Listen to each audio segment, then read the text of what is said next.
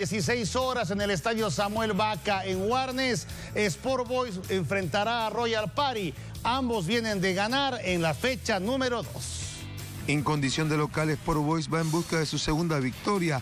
Para ello, Carlos Lep pondrá en la parte ofensiva a Martín Pros y el brasileño Fortunato, que debutó anotando en la pasada fecha. Estoy entrenando muy fuerte para poder jugar en buenas condiciones. Sport Boys no le gana a Royal Party desde el 7 de marzo del 2018.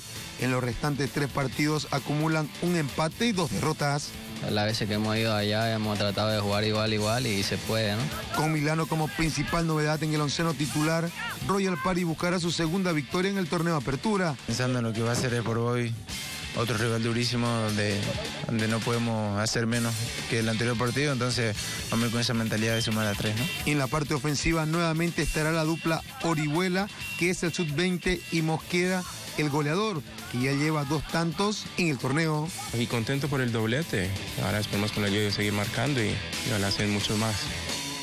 Otro partido entre equipos cruceños se va a disputar en la cancha del Tahuichi a las 8:30 de la noche. Oriente Petrolero va como local frente a Guavirá de Montero.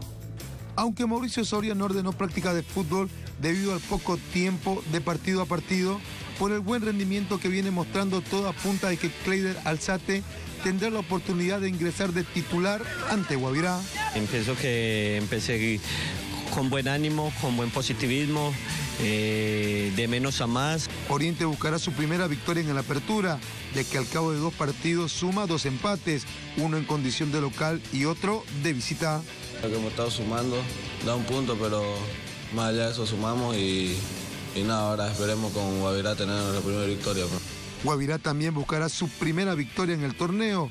Uno que estará nuevamente desde el inicio es el uruguayo Michel Acosta, que mostró un buen rendimiento en su debut.